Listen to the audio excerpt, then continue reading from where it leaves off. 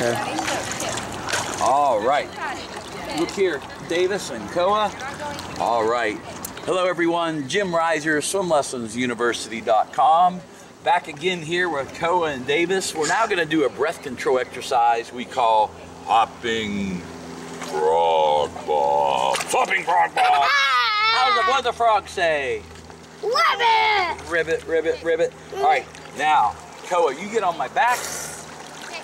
Now, one thing that young students do a lot when they're first learning to put their face in the water is they want to wipe their eyes. So we're going to encourage Davis to not wipe his eyes until he gets to the rope, huh? All right, ready, go. Blow it out and blow it out.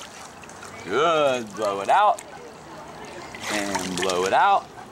Good, blow it out. Good, blow it out. Awesome, blow it out. Very good. Oh, and you made it. And you look, you open your eyes and you didn't have to wipe them either. You didn't even have to wipe them. Now you can. All right, you get on my back and now Koa's gonna do it. All right, that's it right there. Ready, Koa, and go. Blow it out. Hopping frog bob. Blow it out. Good. Blow it out. Blow it out. Blow it out. Stay under. Blow it out. Blow it out.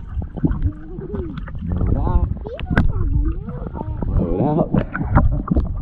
Good job. Way to go.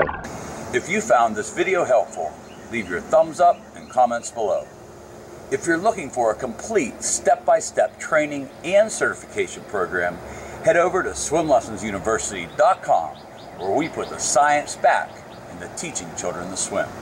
In the meantime, if you haven't already done so, click subscribe and turn your notifications button on so you never miss a video when we put one out. And remember, no other sports skill can save a child's life. Give a child a lifetime gift.